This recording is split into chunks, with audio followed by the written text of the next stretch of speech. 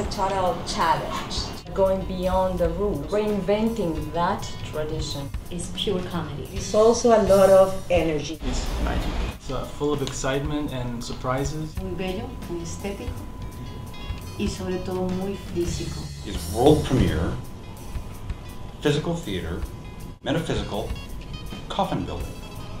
Stories between these urbanites, these characters from an urban setting, and the piece takes place in the subway system actually, and so there's also elements of love and idiocy and acceptance, and all these characters colliding with each other. An encounter with the duende brings the life and work of Federico García Lorca, using or being inspired by his poetry, creating soundscapes. I think the heart and soul of our show, Decime que escuchas, is our characters' relationship.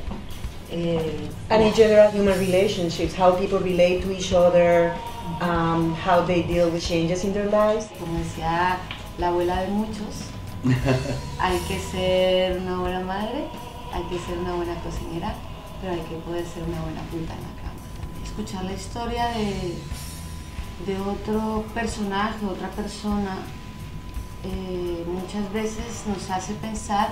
The universe of a couple trapped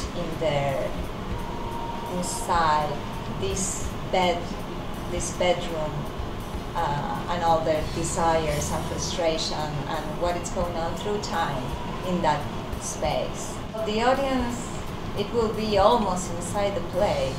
The Mayan beliefs of how the kings travel. What happened with the souls? Does the souls come back to Earth, or the soul disappear? They will think about life and death, and they will get hope. Todo vanguardia.